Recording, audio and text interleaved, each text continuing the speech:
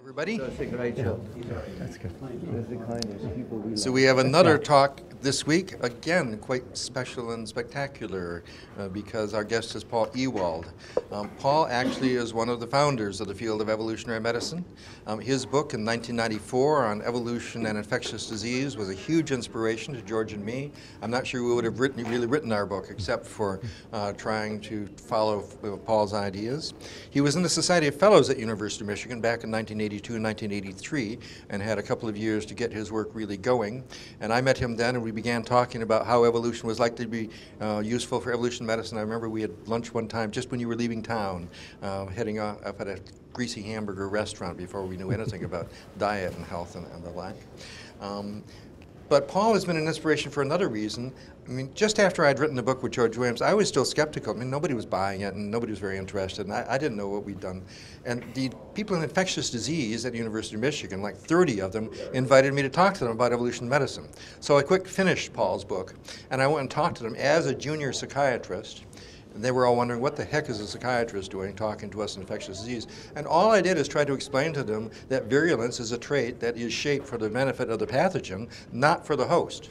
And they went, what? How can it be good for the species? And I got across after about 20 minutes or so that it had nothing to do with the good of the species. It was for the benefit of maximizing transmission of genes in the pathogen. And there was a sudden moment where the chair of microbiology said, oh.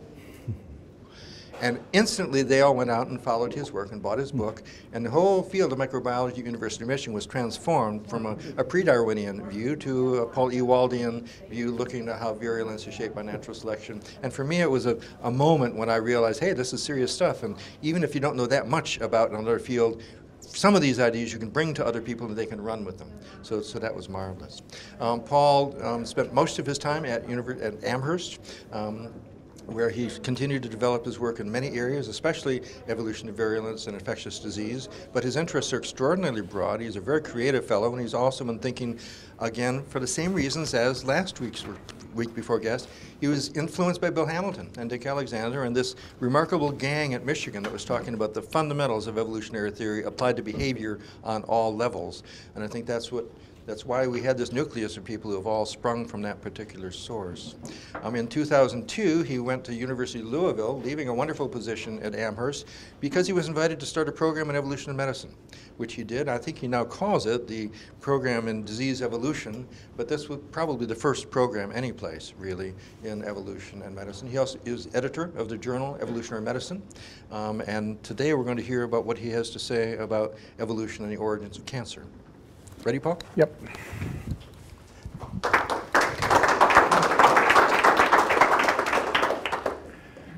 Well, thank you, Randy. Also, I hadn't heard that before about your interaction there with the microbiology department, and it's actually very nice to hear that that effect happened, that you made these comments and then it changed their view. It might be the only place in the country where that happened, at least for the first 10 or 20 years. But it may have also been the way you explained it. Maybe I need to talk with you about how to present ideas a little bit more, and maybe I can actually have the same kind of effect. Well, today I want to talk about cancer, and you can see from my title that I've used some fairly strong language towards a unified theory of oncogenesis, and I have a little bit of intrepidation when I was making this decision to use this term unified theory. And originally I thought, well, of course that's what we want to do. This is sort of in the grand tradition of evolutionary thinking.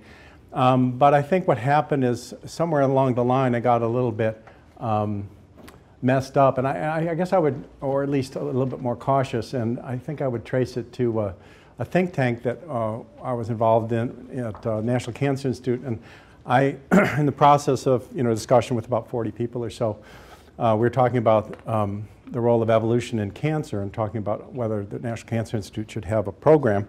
And I made the comment that I think we're at a point where we really couldn't make a unified theory.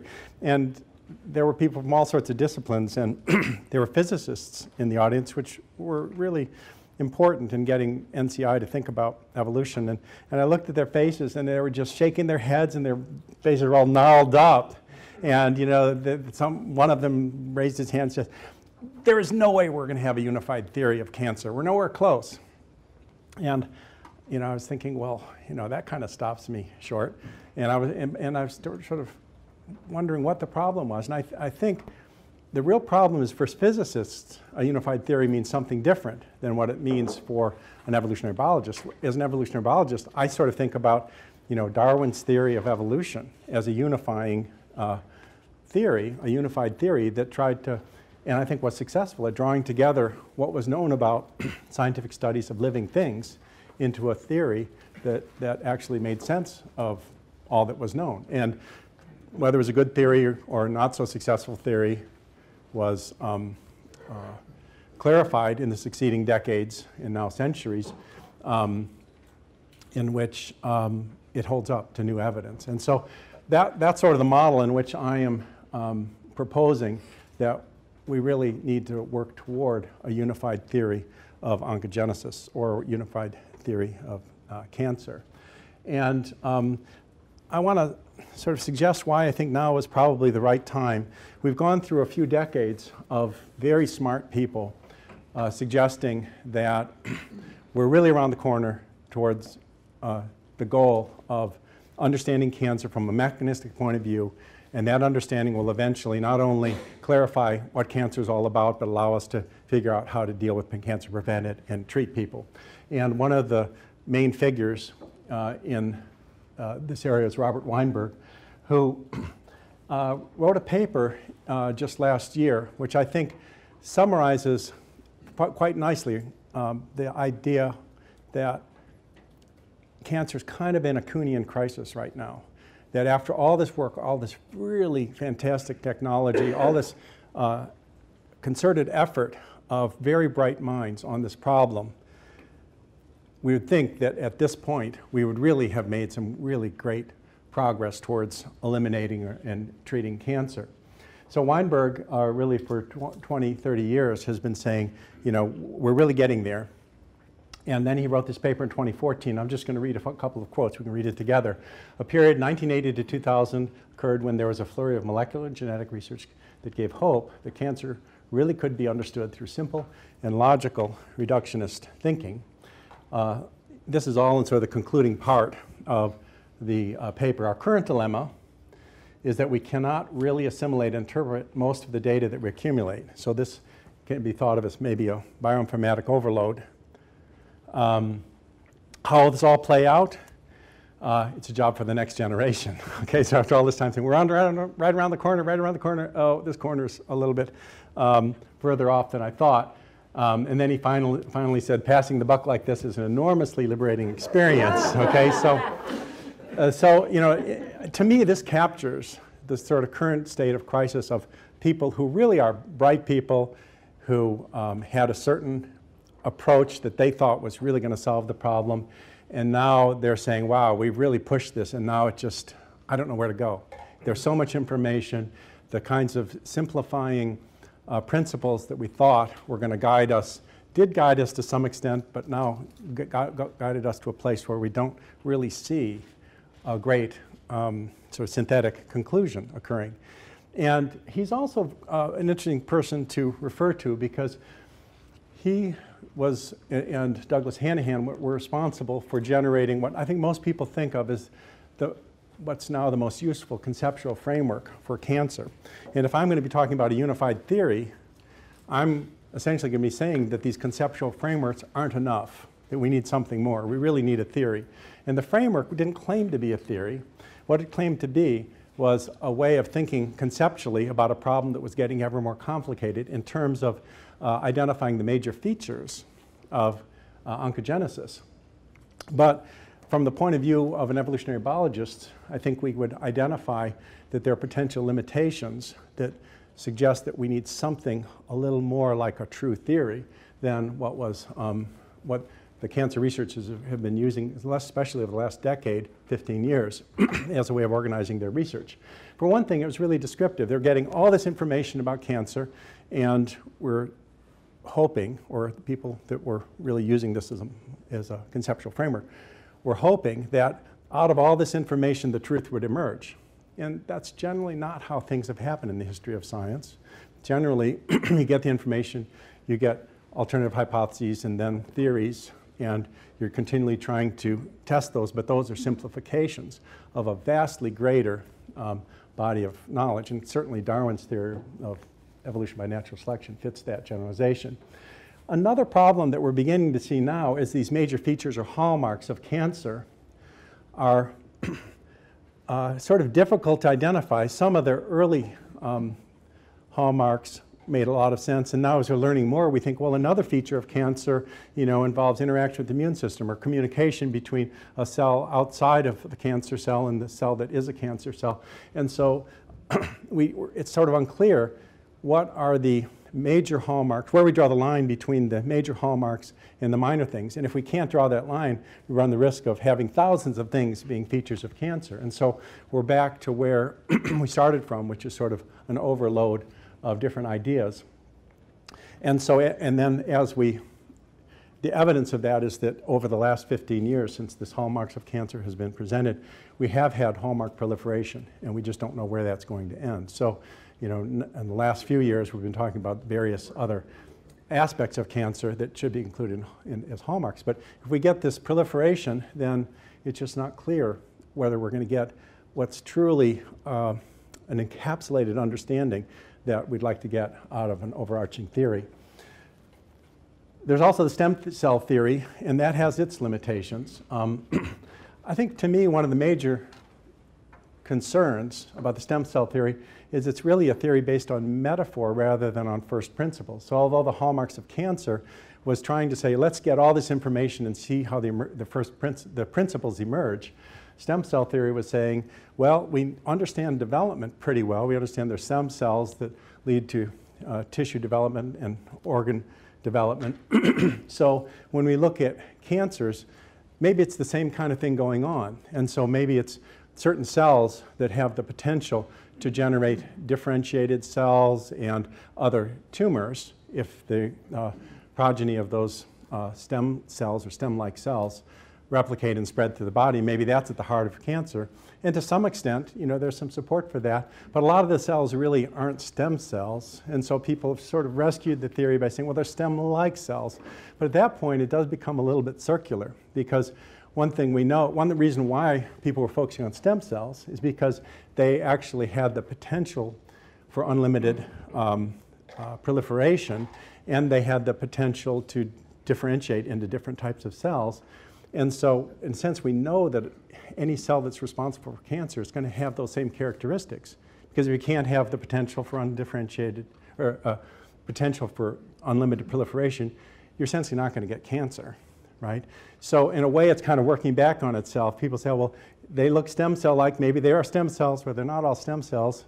So maybe they're stem-like cells. So we still have a theory, but the starting point is almost, or the way the theory is developed almost has to be true based on what you know about how cells might proliferate and metastasize. So those conceptual structures are not really meeting the need. And then we have, actually going back a little further, we have, I think, what most of us learned when in early, at least those of us over maybe 35, 40, learned as the reason why we get cancer, which we can sort of sum up as the multi-hit mutation model, which is the accumulation of mutations that eventually cause a cell to no longer have regulation and divide in an unlimited way, and then spread through the body as a result of the proper or the troubling mutations that have occurred. But one of the problems there is, as we got to really look at this closely, we saw this tremendous number of mutations that were involved. Even in a single cancer, you could have, with different individuals, mutations that had very little overlap. And so the idea of just looking at more and more mutations and expecting the truth to emerge really wasn't going to work very well. And that's one of the reasons why Hanahan and Weinberg developed the hallmarks, because they realized mutation theory is not by itself enough. We really have to think conceptually the major features. The other problem, I think, with the mutational model is that it's really built on mutations, and now we know that there are a lot of other things that feed in on oncogenesis. And so, now we know that epigenetics play a role, the microenvironment plays a role, and we know that infection plays a role as well. So these conceptual frameworks have, I think, probably met or are meeting the end of their usefulness as a unified theory, as a comprehensive theory that can still be useful in certain aspects of the problem of oncogenesis. So the question is, how do you actually go about generating something more useful and broad, and hopefully something that's accurate at the same time? You know, we don't want to be generating theories that are kind of off in the ozone. And so I would argue that the unified theory of cancer and oncogenesis has to be an evolutionary theory for three main reasons. One is that the process of oncogenesis is an evolutionary process. You've got normal cells evolving into something different. You've got them evolving into cancer cells. And it's through selection, right? There are mutations occurring. Nobody's arguing about that. And those mutations are allowing different cells to be better at replication and maybe survival. Some people call this natural selection. I don't think this is really right. The selection that's going on is fundamentally different from natural selection, because natural selection occurs over generations. So you can get this refinement, and you get selection for regulation of cellular activities for the benefit of the organism, or we could say, if we're looking at it in terms of sort of modern genetic theory, for the enhancement of allelic propagation over time. But with regard to what's happening in oncogenesis is we have a finite time for almost all cancers, that you've got cells evolving into cancerous cells, and then the individual dies either because of cancer or for some other reason, and then it all has to start over. So that's one fundamental difference in the action of selection. It's not between organisms, it's selection within organisms, and that selection, because of that, is generally selecting for very different kinds of characteristics. It's selecting for a dysregulation of cellular activity. When you have selection on multicellular organisms, or an organism in general, you're selecting for cells that are often restricting their own activities in ways that allow for the successful reproduction of the organism. So for multicellular organisms, you're having cells that are not replicating more. They're often replicating in very controlled ways so that the organism is surviving and reproducing better, even if it involves the cells killing themselves in the case of, let's say, infected cells that are protecting the organism. So I think it's better to think of this as oncogenic selection to distinguish this from natural selection. I think Darwin would agree, because Darwin is distinguishing artificial selection from natural selection, sexual selection from natural selection. Oncogenic selection is even more different from natural selection than I think sexual selection or artificial selection are, because it's not selection of organisms over time which leads to this regulation and this refinement of characteristics. It's really leading to not a refinement of characteristics, but sort of every cell for itself kind of action. The other reason why we have to think of building a unified theory on evolution is that we now understand that organisms evolve defenses against cancer through natural selection. And this is becoming clarified every year now, as we're recognizing that long-lived organisms, large organisms, are having additional defenses against cancer being incorporated into their biology, so that you don't have large, long-lived organisms dying during embryonic development or during juvenile stages. And then the third reason, which is becoming increasingly important, is that a lot of cancers involve interactions between parasites and the host, which then lead to cancer in the host. And so we really need to understand the evolution of parasite characteristics that compromise the defenses against cancer that have evolved in the hosts. And so really I'm going to try to link all these things together, and what I hope to do is indicate how when we bring these together into a more unified approach to cancer, which I think is pretty much all-inclusive of the current state of knowledge, then that will point direction as to what we need to do to further understand not only what oncogenesis is, but how to interfere with it and how to treat cancer. Okay, so what I want to do first is modify that central process here, center of my list, that in which evolution is important. And this is sort of the beginning of the generation of this hopefully more general, all-inclusive, unified theory of cancer. And so I want to categorize organismal defenses according to two categories. And the goal here is to try to get at what are the key features of cancer, the things that are going to be really important to understand well if we're going to not only understand cancer but figure out how to prevent and even cure cancer, from what is the big part of this information overload. It's all these details that are emerging that arise when we were trying to figure out how cancer cells are different from normal cells. So I wanted to make two categories.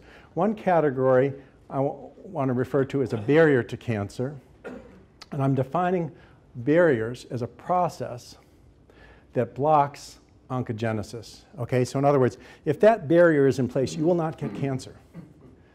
And I want to distinguish that from something that I'll refer to as a restraint on cancer. And a restraint is just something that may retard the development or the aggressiveness of the cancer, but it isn't something that, if it's in place, will prohibit the occurrence of the cancer. And the reason I want to do this is that I want to focus on the parts of cancer which are the parts that, if we keep them in place, the process we keep them in place will prevent cancer, because that's what we want to do, prevent cancer. Or if we're trying to figure out how to deal with cancer, we want to figure out how to reimpose a barrier against cancer. Okay, so we have to be thinking about this distinction. And I think the other reason for thinking about this distinction is there aren't very many barriers, but there are tremendous numbers of restraints. And there are even more numbers, greater numbers of changes that aren't really very relevant to the process of oncogenesis. So in a way, what I'm trying to do is simplify the approach. I mean, we were just following after Darwin on this. Darwin wanted to simplify things to the key issue that's involved, and then hopefully we can actually deal with this avalanche of information. More than 200 papers a day, scientific papers are published on cancer, right? So there's just an unlimited amount. And as we start to expand our perspective to looking at microenvironmental effects, things like that, epigenetic effects, there's going to be even vastly more changes that occur.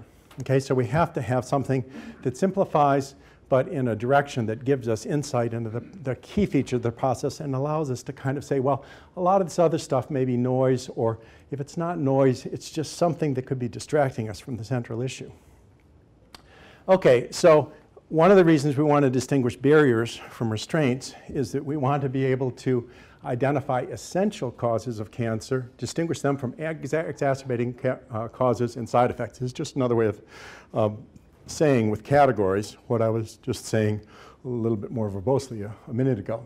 So what we want to do is define essential causes as those factors that compromise barriers to cancer. Because if the barriers are in place, you won't get cancer. So things that compromise the barriers are the things that we can think of as these essential causes of barriers. So if we're thinking in terms of mutations, we'd be saying these are the critical driver mutations. People like to talk about driver and passenger mutations to sort out which of these mutations you really want to focus on. Now we can define exacerbating causes as those factors that compromise restraints. So on the previous slide, I had written that a barrier to cancer would be cell cycle arrest. Let's just go back that for a second. Cell cycle arrest. If the cell is not dividing, you're not going to get cancer, right? Very simple. So that's a barrier to cancer. A restraint on cancer is sort of the extent of proliferation of a cell. So if a cell's proliferating slowly, you can still get cancer. If the cell's proliferating more rapidly, you're going to be more likely to get cancer. So there's not a barrier there, but there's a restraint. So if you're going to be focusing on threat detected, oh, I see you don't see that. I have here the threat detected. This ASU won't have that kind of problem, I'm sure. It wouldn't allow this presentation to just collapse, implode on itself. Right? Yeah, right, good. I'm glad to have that support, alleviating my concerns.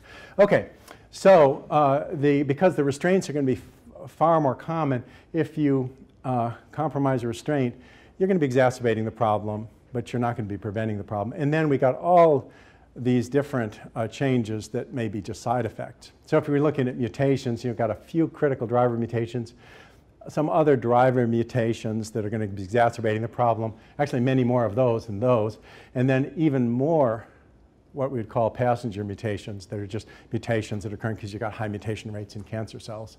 And they're not going to be necessarily relevant to the progression of cancer. There's just going to be things that have happened, and they may be carried along as a result of mutations that are actually selected for in this context of high mutation rate. Okay, so I've already talked about cell cycle arrest as a barrier to cancer. I would say there are really only 4 key barriers to cancer. This is why this is, I think, a simplifying conceptual framework. So cell cycle arrest is clearly a barrier. Apoptosis, or cell suicide, I consider another barrier. And what I mean by that is typically if cells recognize their problem with the cell, there will be cell signals that tell the cell to kill itself. And if the cell kills itself, that cell is not going to be progressing to cancer.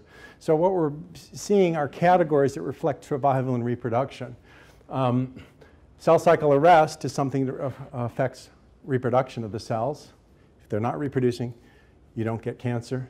Apoptosis, something that reflects the survival of cells. If the cell can kill itself, if that apoptotic mechanism is still in place and functioning, then you're not going to get cancer if that cell can kill itself. Another one is regulation of telomerase. A cancer defense that probably protects most of us to a large extent is that cells have a built-in ability to restrict the total number of cell divisions that will occur in the future. And that's a result of the shortening of the telomeres every time the cell divides, and the lack of the enzyme that adds those telomeres back on in other species so that those cells in those species can divide forever. But for large multicellular organisms like us, that is a real danger if any of our cells could divide forever. So we actually have the gene for telomerase, but we keep it under wraps so that cells are restricted, most cells are restricted to have only a certain number of cell divisions. So if you have a cell starting to divide because you've got a mutation that has relaxed cell cycle arrest, then you could potentially have a problem with cancer, but it divides for 10 cycles of cell division, and that's it. Okay, so I would say it's pretty safe to conclude that that regulation of telomerase is something that occurs in larger lung-lived organisms because it's actually a barrier to cancer.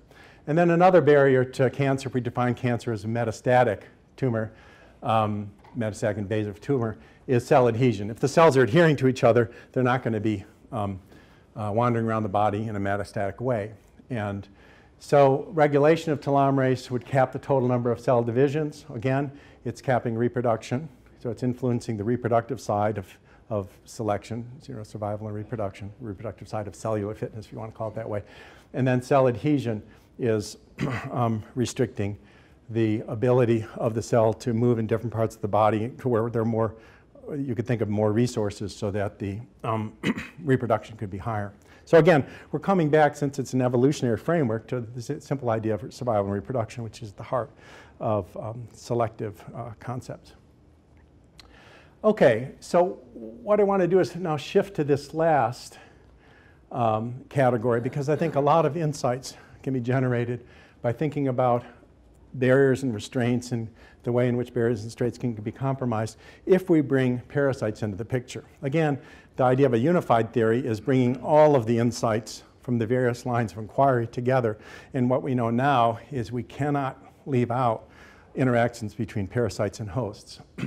And one of the reasons we can't is we now have the record that tells us that parasites play a big role in development of cancer. And most of this is coming from human cancer because we studied it so intensively. But there's similar data from veterinary cancer where we can run experiments. Much less information from cancer in nature, mainly because we just haven't studied it very well.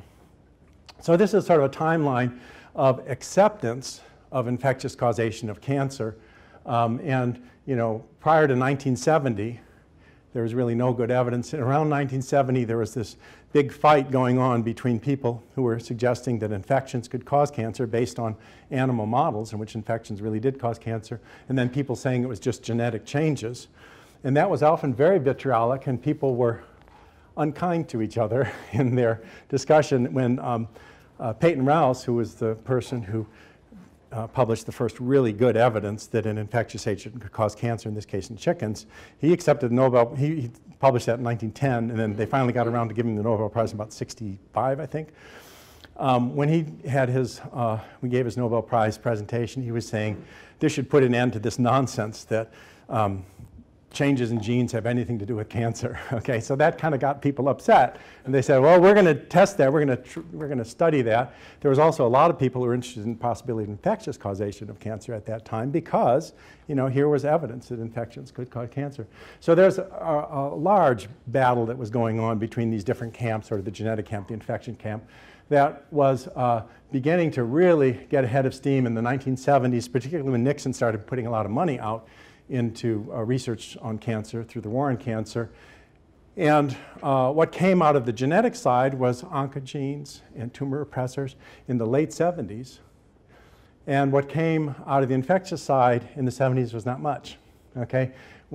People had recognized that wormy-type parasites could contribute to cancer, but you know, that was a problem that didn't seem at all relevant to cancer in, you know, places where the money was being spent, like the United States. And then there was this other weird cancer that occurred largely in tropical areas where you had Plasmodium falciparum, and there was an emerging sense by about the mid-70s that a human virus and the malaria parasite somehow interacted together to bring about this cancer of B cells, which is referred to as Burkitt's lymphoma. It's now referred to as endemic Burkitt's lymphoma.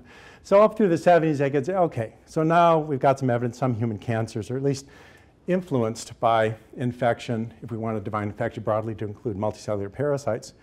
But that could pretty much be swept under the rug for most people. And that all started to change in the 80s after the money was pretty much removed from the War on Cancer program. And after kind of the oncogene people sort of won the day.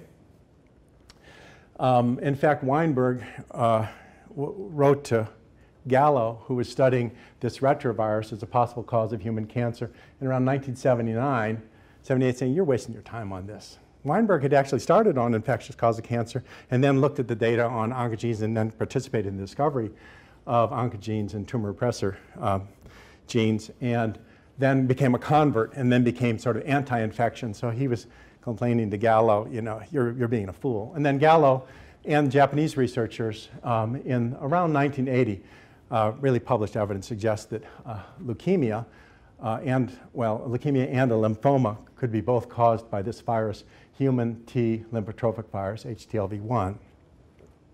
But that wasn't very important in, you know, Europe or the US, and so that was kind of swept under the rug too. It was important in sub-Saharan Africa and Japan and Southeast Asia. But then all this, you can begin to see we've got this change. I'm not going to go through all of these cancers. You had time to sort of peruse them. But what we've got is steady progress towards 2015 in recognition that infectious agents are playing a role, important role in causing cancer.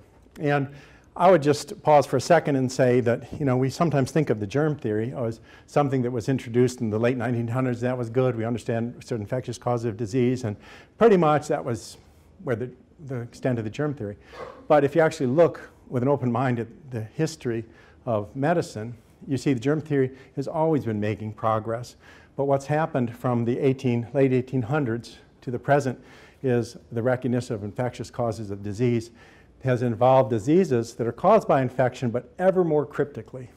So now the heyday of the germ theories involves chronic diseases that have been instigated by infections that may have occurred decades earlier and in the beginning have been associated with very few or no symptoms. So these are really difficult to link together, the infection and the chronic disease.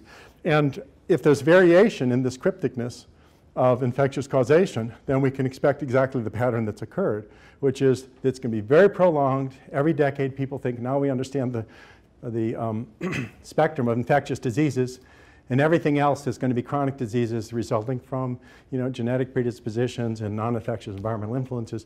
And that view has been steadily eroded every decade, and now it's being eroded largely in the realm of chronic diseases. And really, I would say the hottest area of the disease the germ theory today is in cancer. But there are some other very important areas as well. Okay, but the main point here is if we just look across those human cancers on the left, we look at the pathogens in the center, we see that it's not just one pathogen, different pathogens playing a role, a lot of viruses playing a role, and this is not slowing down. It looks like there's been a steady kind of accumulation of information. We could say now that we understand that 20% of human cancer is involved to one way or another with infectious causation. We can say now we understand it, but that's the same kind of generalization that was made throughout the last 100 years, and every time it's been wrong. That every time we look more carefully, we see that we've only understood a certain portion of the whole spectrum of infectious causation. If this had all occurred in the 80s and then there was nothing from 1980 on, then I think you'd have a little more strength to the argument, a little more justification for concluding, well, that maybe it was just a little blip in our Did I really talk for 50 minutes? So I think you have about You must have set this wrong. 10 more. Okay, well, I think 10 should probably be okay. And if not, I won't ask you again until I finish. You're such a nice guy, you won't bother me on that. Okay, so I think there's good reason for thinking that we really need to address infectious causation more carefully. And it has always been, ever since the people who are advocating mutational influences on genetics won the day in the late 70s, it's always been sort of a poor sister. It hasn't been funded very well. But if we look at this more closely, we may be able to understand whether or not there are reasons for suspecting that a lot more cancers may be caused by infection. That's what I want to do the rest of the time. Okay, so the first thing I want to address is why infectious agents, and particularly viruses, seem to be associated with cancers. Because cancers aren't going to benefit the virus, right? But I think we have to think of it from the pathogen's point of view. And what I mean by that is we have to think about what the viruses benefit from in this whole process of oncogenesis. So when we're talking about it from the host point of view, we're talking about viruses that are compromising barriers to cancer. When we talk about it from the virus's point of view, the viruses are evolving characteristics that allow themselves to persist inside of hosts.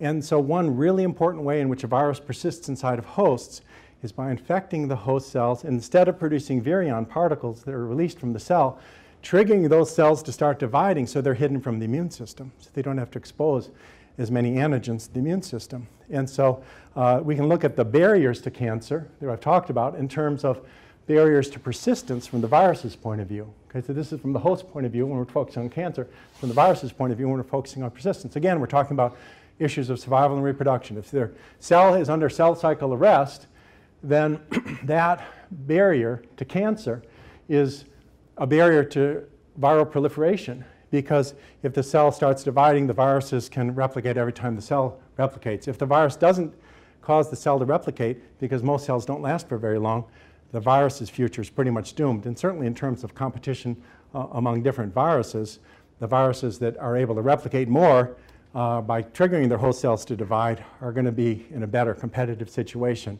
inside the host. And of course, for the virus's point of view, we want to be thinking about how increased viral propagation inside the host leads to transmission. The more viruses that are around, the greater the chance of transmission per contacted susceptible. Apoptosis is also very damning for viral persistence, because if the cell recognizes that it's infected or has genetic damage and kills itself, then the viruses that are in it are not surviving anymore. Okay, so again, we're talking about survival and reproduction.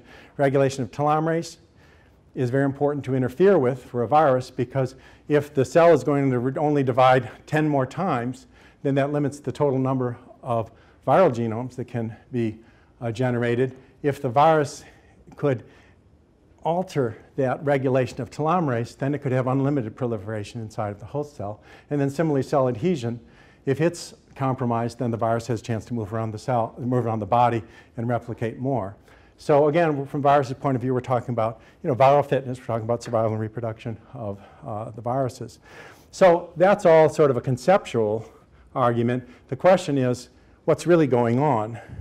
When people first started finding that parasites could contribute to cancer, they kind of took the path of least resistance. They said, well, we know that cancer arises as a result of mutations.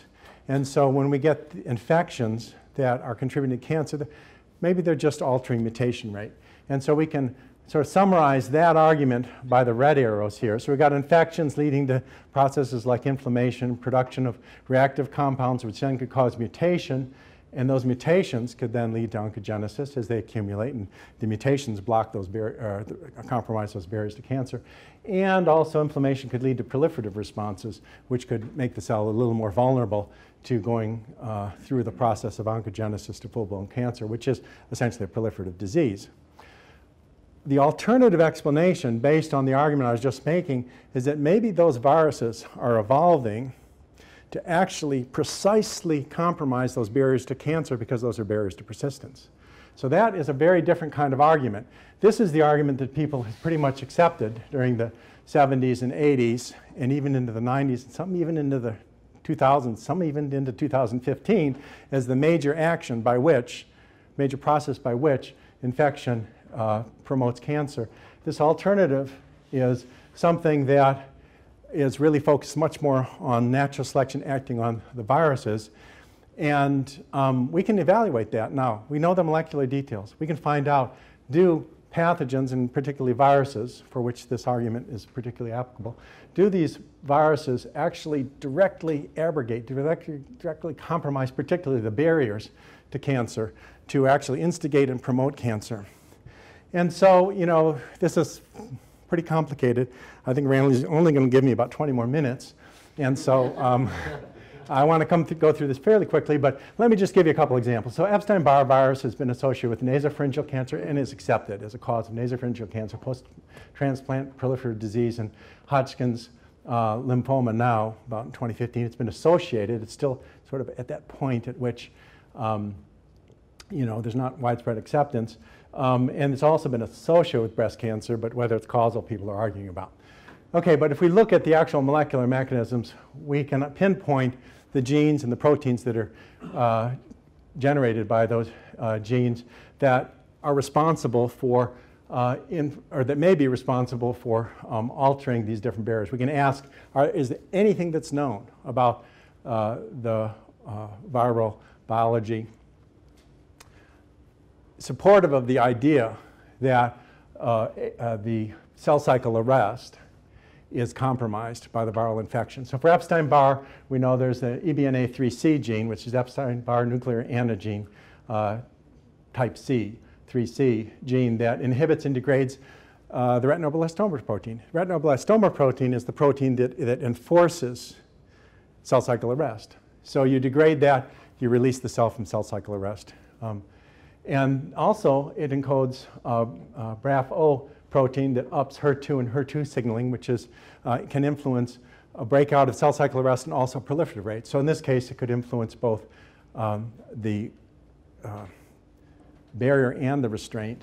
And then LMP2, which is a latent membrane protein 2, ups a cellular protein called RAS, which can have pro-proliferative effects.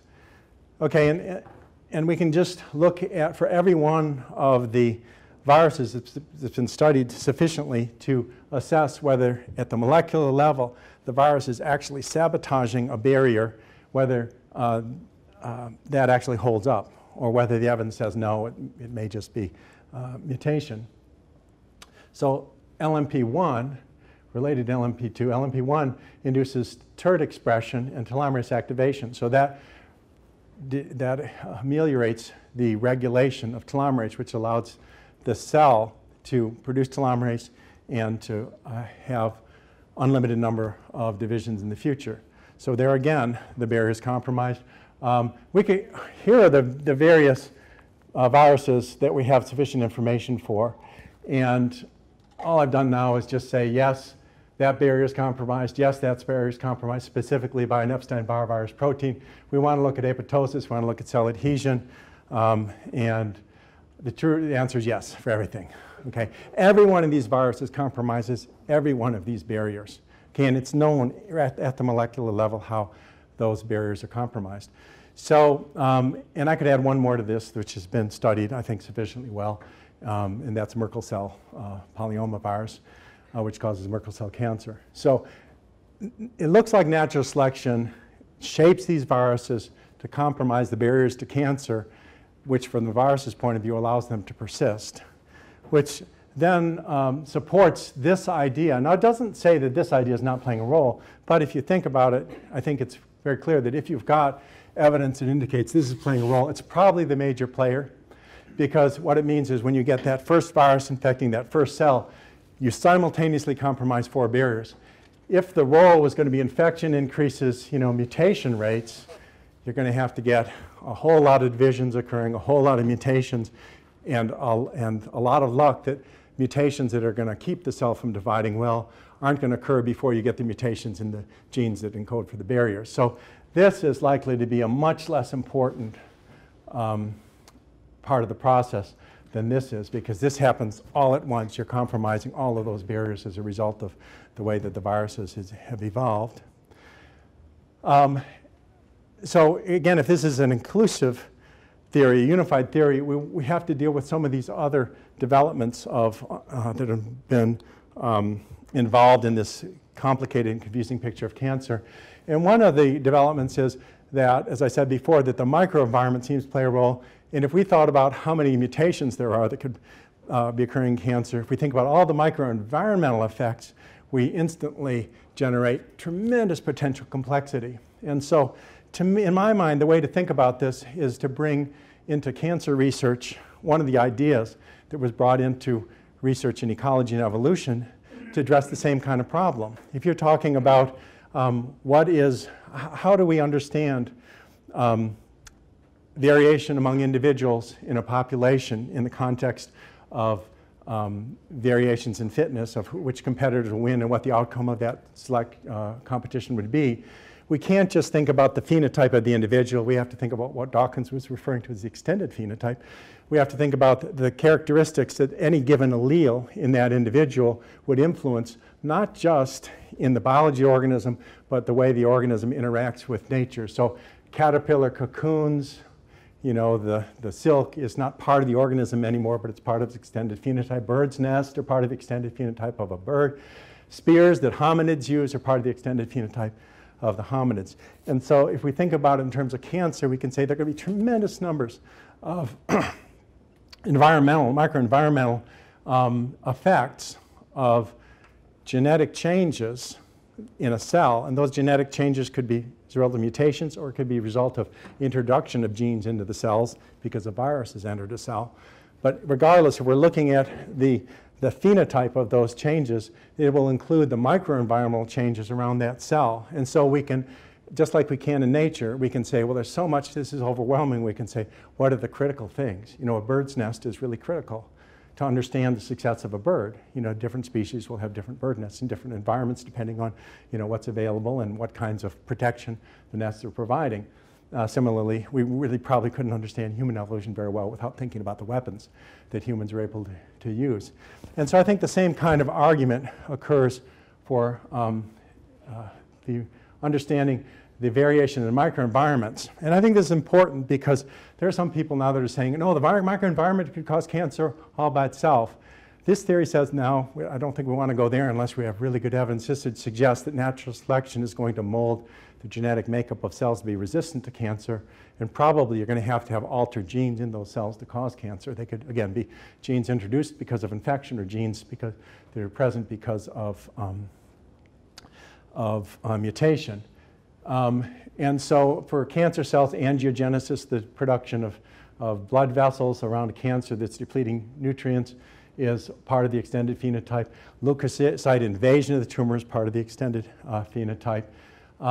And if we're thinking about the genes in viruses that could be introduced into cells and thereby contributing to the extended phenotype of the viruses, those extended phenotype characteristics I talked about earlier would be included, but also breaking cell cycle arrest, all these barriers would be included as the extended phenotype of the viral genes.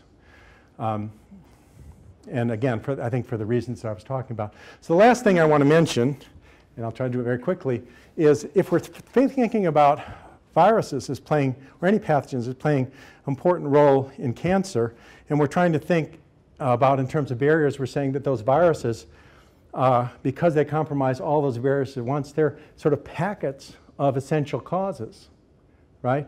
if you had a mutation that eliminated cell cycle arrest, that would be an essential cause of cancer. But a virus will do that, and simultaneously it'll alter those other barriers. So it's really a packet of essential causes.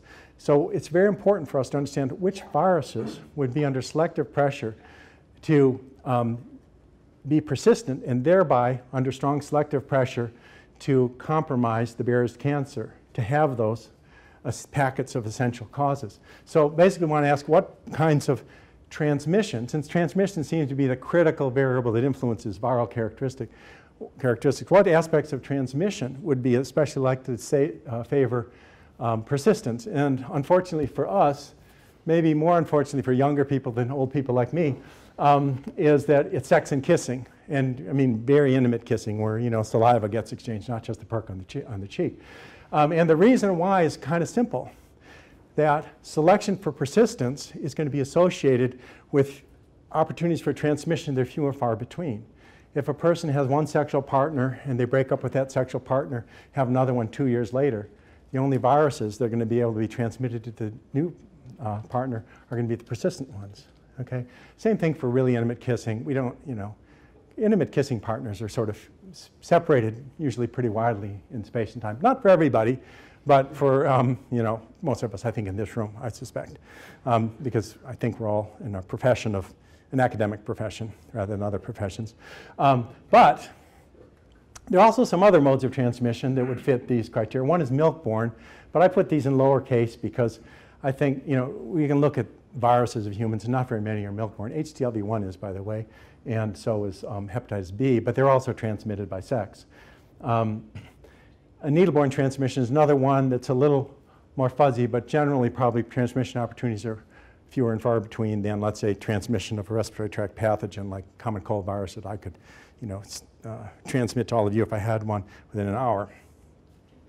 Okay, so one way of assessing, is this really on the right track or not, is to look at all the cancers that we've now accepted as being caused by infection and ask what percentage of them, what percentage of the pathogens that cause them are transmitted by sex, intimate sex, oh, I guess always intimate, sorry, sex, I think, sex or intimate kissing. And I've highlighted the ones that are transmitted by sexual contact in red, the ones that are transmitted by kissing in pink, and some of them are transmitted by both I've made in pink and red. But the main thing here is not to sort of go through all these, but just to say, is the graph mostly pink or red? And about 20-25% of all human pathogens transmitted by kissing or sex. This is, you know, getting more in the range of 95%.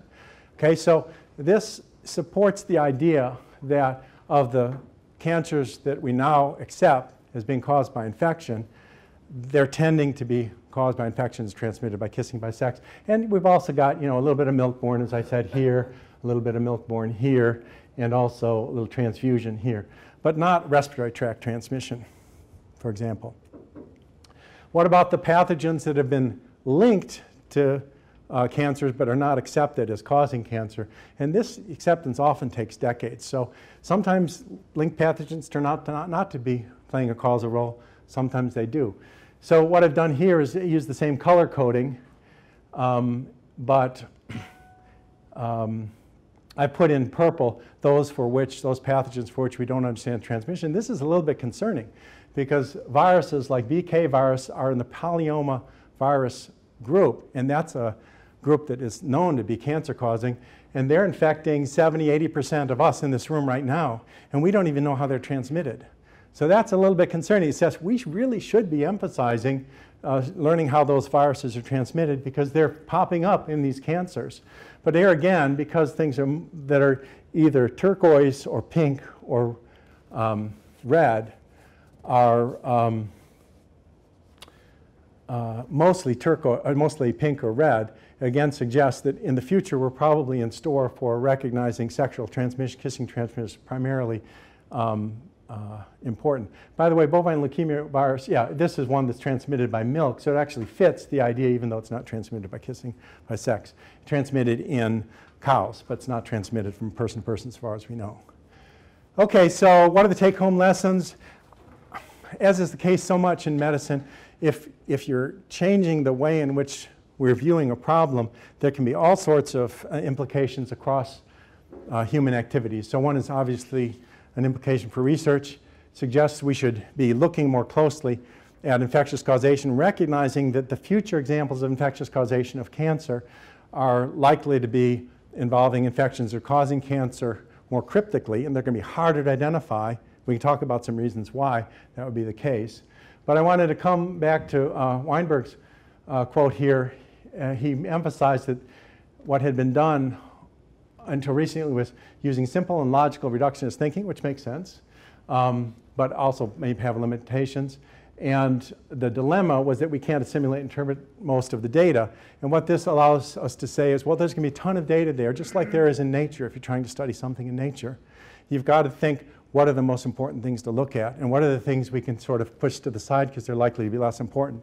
That's where this idea of essential causation, exacerbating causation comes in. And the arguments I think that I've suggested is we probably have been always underestimating the importance of infectious causation, so we should study much more the possibility that there are infectious agents we haven't even linked to certain cancers that could be causing the cancer.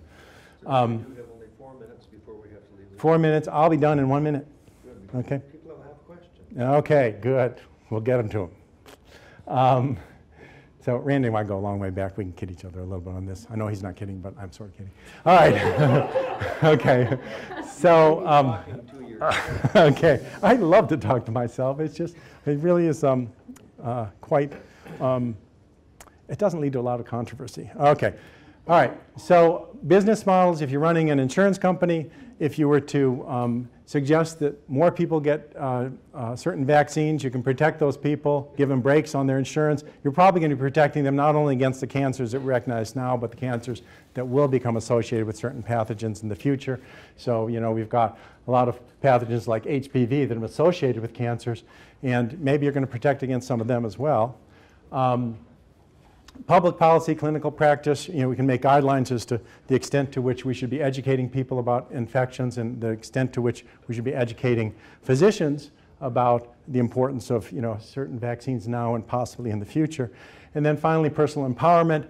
Last point I want to make is that just this knowledge gives you a sense of how you might be able to prevent cancer. Since a lot of these pathogens transmitted by sex and by kissing, young people especially, when you're making decisions about, is this person cute enough or not cute enough? Oh, what's the harm?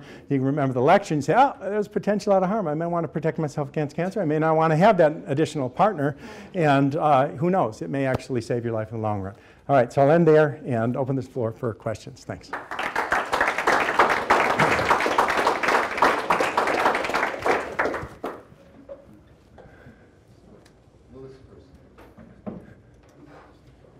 I'm curious, in your perspective, do you think it will be that we find an infectious cause for most cancers, or that we'll be able to divide cancers into those with an infectious cause and those with an alternative cause? Yeah.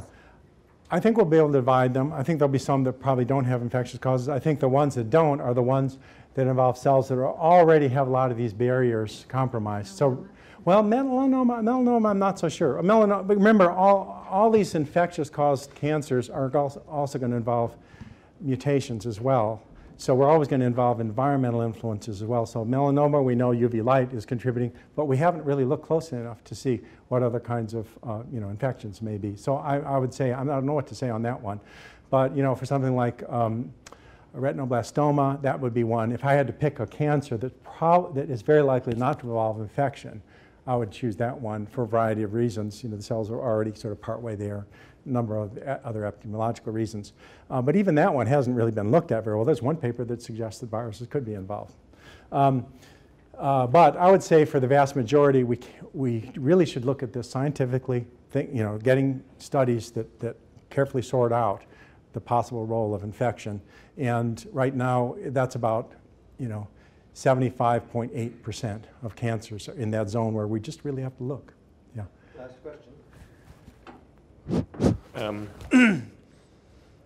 So how you call the evolution of normal cells into cancer cells through oncogenetic selection? I mean, this is not the transition from a single cell from a normal cell status into a cancer cell status, because that's more development, right? That's plasticity in a cell which transfer from one state to the other. I mean, I have a hard time seeing how evolution, as I understand it, right, kind of I mean, Yeah. why you call it evolution? Or No, do no, you mean I think it is an evolutionary process. And the non-genetic changes, because it's a genetic change, well, first of all, it is an evolution of phenotype, but I think, it's phenotypic plasticity? I well, mean, some of the it's, same- but some of it's phenotypic plasticity. I don't think there's any cancer that's yet been shown to be a result solely of phenotypic plasticity with the same genotype. I don't think there's any one of them. So if there is, then I would say, oh, this unified theory isn't quite unified enough. Some people have argued that microenvironmental effects would be sufficient, but I don't think there's any compelling evidence that would say that you can get cancer without a genetic change. The genetic change could be, again, genes coming in from a pathogen or a mutation. Dramatic mutation evolution Yes. in that sense. Yeah, yeah. Okay. Yeah, So- exactly. Well, that's why I call it oncogenic selection, because I want to distinguish it from natural selection, which involves selection over generations of organisms. This is selection over generations of cells that end when the organism dies, from almost all cancers. Yeah. Thank you so much. Okay, sure.